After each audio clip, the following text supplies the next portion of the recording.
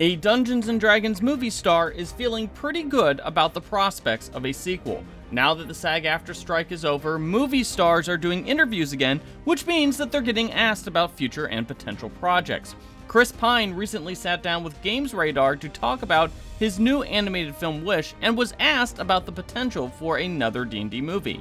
"I've heard some rumors about it," he said, "but I don't know anything yet. But I feel pretty confident that it may happen." When asked if he'd be happy to return, Chris said, "Absolutely." While the D&D movie earned good reviews, it struggled at the box office and ultimately was written off as a loss for Paramount. Paramount CEO did say that a sequel wasn't off the table, but it would need to be cheaper than the first movie. A D&D TV show is also in development for Paramount Plus, although news about that has been scarce since the movie flopped. Are your hopes up for a D&D sequel? Let us know in the comments, and don't forget to hit those like and subscribe buttons.